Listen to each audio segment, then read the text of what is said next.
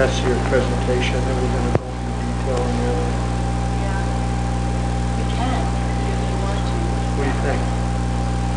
Doesn't make any difference? You can ask the group. Okay. I'm just...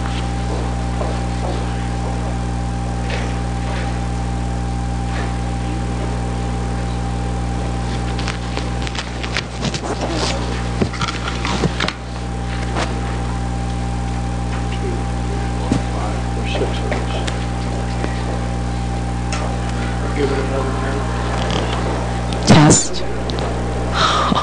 It's hot.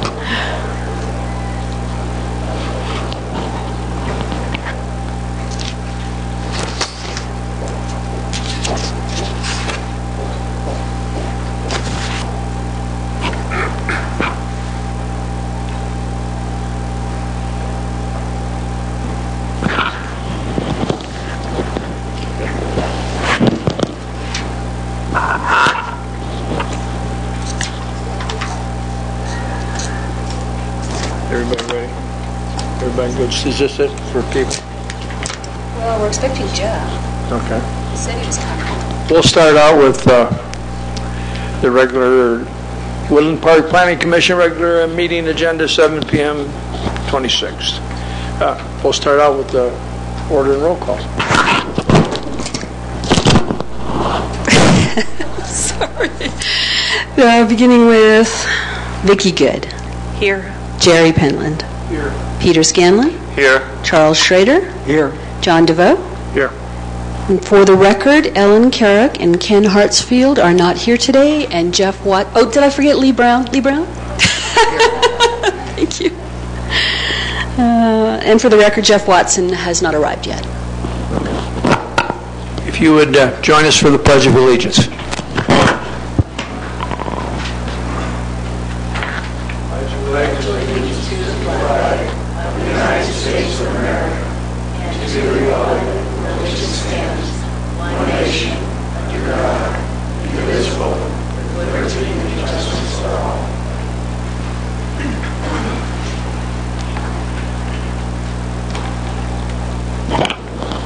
Next item is approval of minutes, August 22nd, 2019.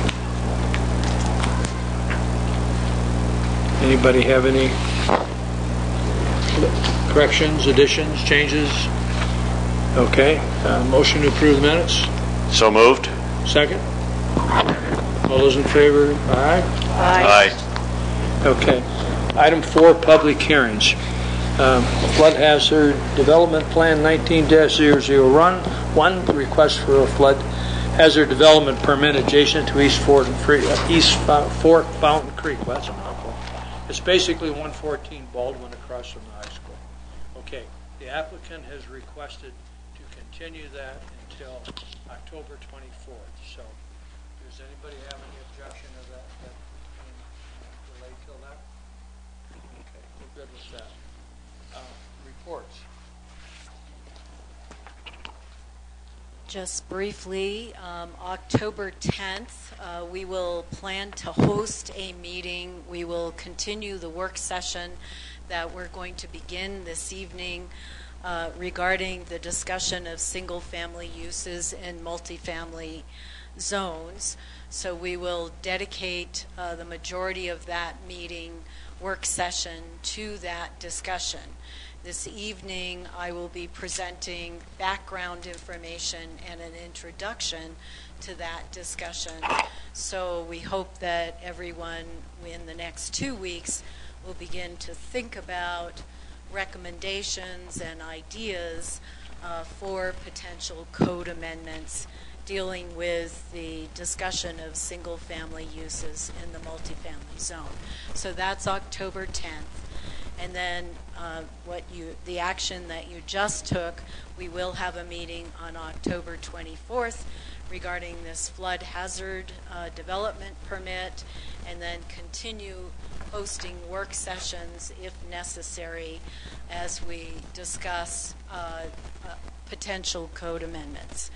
And the last thing I have is that on your desk is the handouts from last August, August 27th, where CIRSA, our insurance company, and their attorney, Sam Light, was here.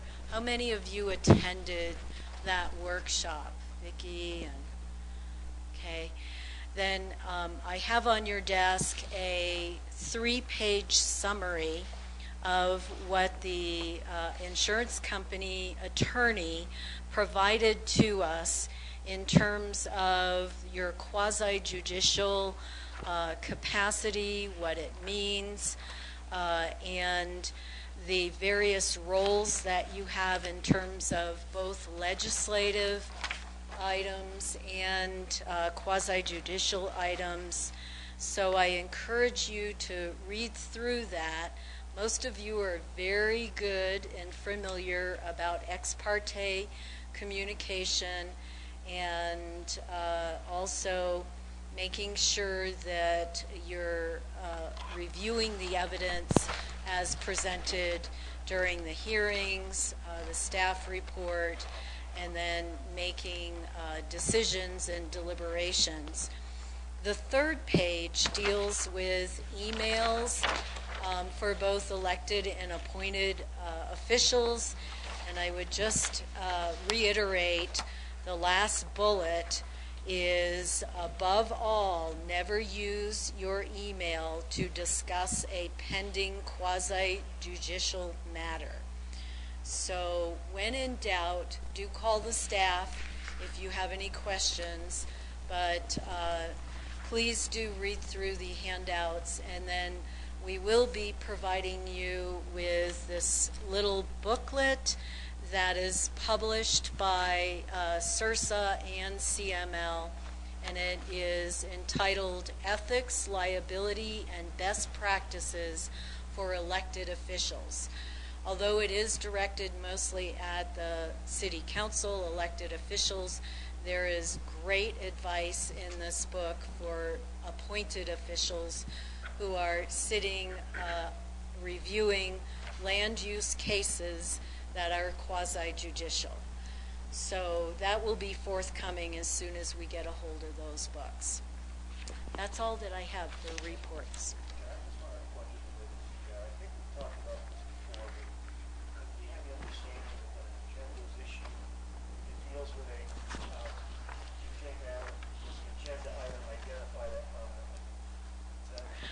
Oh, yes, absolutely. I'm sorry that we will certainly put the QJ on all the agenda items. But it is very simple. A QJ item has a private property owner who has submitted an application that is requesting a certain action or request for entitlement, whether it's a zoning, a subdivision, a conditional use permit, are all examples when we have a private property owner with an application. So those are your quasi-judicial cases. Tonight we're talking about legislative cases, which aren't really cases, legislative actions that have to do with amending the codes or the law. So it's really pretty simple to determine. I understand, but I think it had been mentioned by several people in the past, and I just want to make sure. Absolutely. Anybody else? We're going to adjourn to the work session. 2 things we're going to do in the work session, and we actually get to shut these off. Is the discussion of the municipal code 1851, 60, and 1806, setback variances and that type of stuff. That we will do in detail. We will talk about that in detail. The second item, discussion of single-family uses and multi-family zones, we will not discuss in detail. Sally's going to give us an update on what brought us up to this point, and at that point, we will continue that. We'll have 2 weeks to ask questions and get involved when we come back here on the 10th of October to finish that up. Just wanted everybody to understand that. So, Board of Adjustment, please come up and join us. If you know, can't find a place for a chair, drag one with you. And I would request we adjourn. A motion to adjourn. So moved. Second? Second. We're adjourned.